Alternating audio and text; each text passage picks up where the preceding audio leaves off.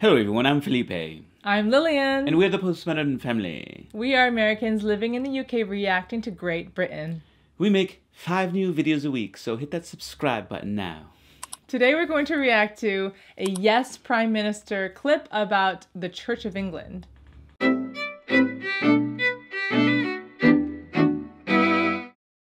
What's a modernist in the Church of England? Well, the word modernist is code for non-believer. You mean an atheist?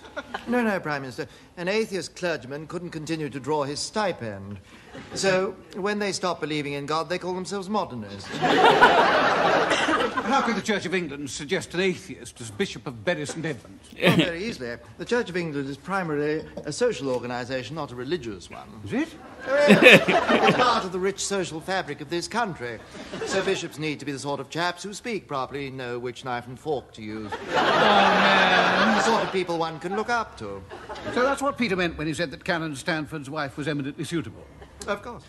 Cheers. Is there really no other possible candidate? Well, not really.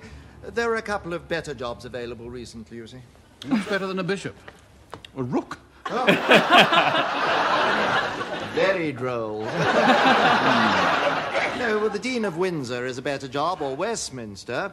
Such preferment enables one to be on intimate terms with the royals. So being a bishop is just a matter of status.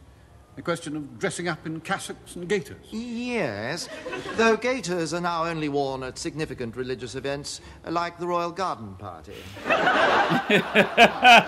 Well, the church is trying to be more relevant. To God? No, of course not. I mean relevant in sociological terms. So the ideal candidate from the Church of England's point of view would be a cross between a socialite and a socialist. Precisely. Just interrupt. May I give you the career details of Canon Stanford? Yes, please do. Well, after theological college, he became chaplain to the Bishop of Sheffield. He moved on to be the diocesan advisor on ethnic communities and social responsibility. He also organised conferences on interfaith interface and interface between Christians and Marxists and between Christians and the women of Greenham Common. Then he went on to be the university chaplain at the University of Essex, then vice principal of a theological college, and is now, as you know, secretary to the Disarmament Committee of the British Council of Churches.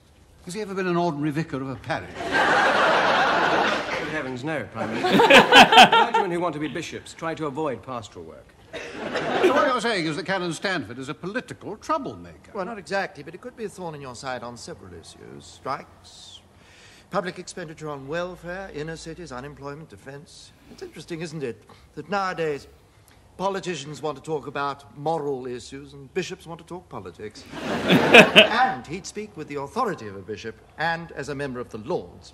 He designed a new church in South London, and on the plans were places for dispensing orange juice, family planning, and organising demos. But no place for Holy Communion. Well, there was a dual-purpose hall in which you could hold a service. And the church approved this? Well, of course. You see, the church is run by theologians. How do you mean? Well, theology is a device for enabling agnostics to stay within the church. I don't want Canon Stanford. What am I to do? Well, you could turn both candidates down, but that would be exceptional and not advised. Even though one of them wants to get God out of the Church of England and the other wants to get the Queen out? Well, the Queen is inseparable from the Church of England. Sure. What about God? I think he's what's called an optional extra. Wow. Too accurate. There's nothing really to Too say. accurate. That's very... How did he know? How did they know? When was that made, man? I don't think I can add anything to that. That's just so true. That's just not even... It's just... It's truth. true and, yeah, unfortunate, yeah. So do you think... So I've been listening to a lot of this podcast called Irreverend Pod with J.A. Franklin, who is a Church of England curate. And he himself has said that the Church of England is completely heretical. And I wonder why he's still in it, but I don't know. Whatever. For the privileges and the titles and... But he seems really genuine and he's clearly a believer and he's not an atheist or an agnostic or a modernist. So... Yeah. I don't know. I don't know what he's doing in there. But anyway, he himself can recognize that, and he sees it from the inside. It just seems like It's all a political game, right? It's all virtue signaling. It's all the Church of England has become. That's why when I said it tries to stay relevant. It's all.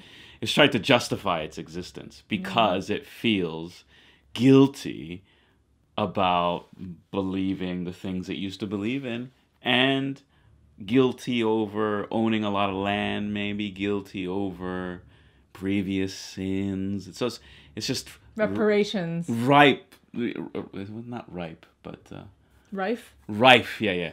Rife with guilt. And so it's always trying to show that it's on point, on trend, on the right side of history. So who cares? But the point was so spot on. Is it trying to be relevant to God? Stay relevant to God? Yeah. So the fact that this guy Man, the script writing is perfect. Yeah. I'm so impressed by this episode or this snippet. And I find it interesting that this Prime Minister is not include in. He just seems isn't the purpose of the Church of England to serve God and you know, bring moral issues and stuff? And what makes a good candidate? Yeah.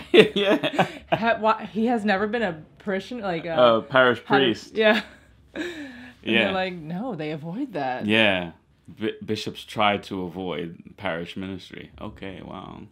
That's crazy. Yeah. And I think that's true for like secretary of like in America, head of education departments and things like that. They're never educators. They like never have taught or people who determine curricula. They've not been teachers. They're usually like political activists who are developing curriculum. Yeah. It's crazy. And I think they've said they're now only hiring diversity candidates for parish for ministry. For ministry, they're no longer accepting white male Is candidates. That for ordination? For ordination. Wow. Yeah, but they won't take the Nigerians. Just crazy. God needs to punish the Church of England. Just needs to take all its property, bankrupt all its stocks, and make it live off of its own back and not off of the riches of previous generations and property that it's inherited. And then we would see if it would survive. I mean, because the analog church in America, the Episcopal Church, has suffered massively. They just lost a case where the whole Diocese of Texas walked out a few years back from the Episcopal Church and took, I think it's something like $300 million or something of property value. And the Episcopal Church sued the Diocese of Texas and said, you can leave, but you're not leaving with our property. And went all the way. They appealed because Texas won, and they kept appealing it.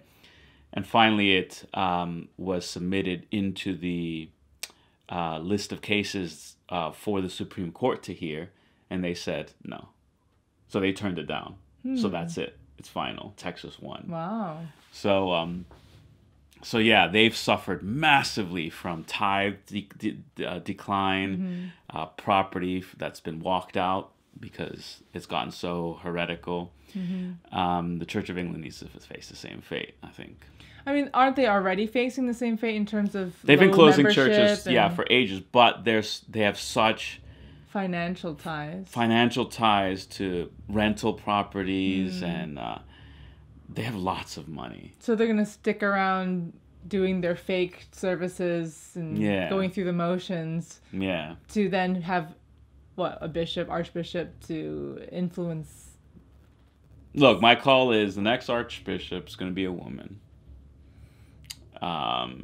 And gay marriage will be a sacrament within 5 years. And then what? What do you mean, and then what? They're going to keep carrying on financially. I think so long as there's Parliament, so long as there's England, there'll be the Church of England. I see. Yeah. It's a big shame.